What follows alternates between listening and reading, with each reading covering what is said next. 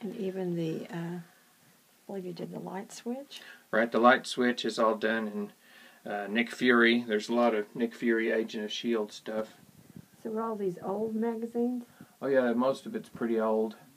60s and 70s and some stuff even older. And then there's some newer stuff, like up there, up above the door. Some bullpen bulletins.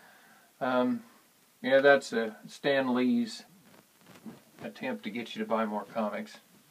And he had his own column.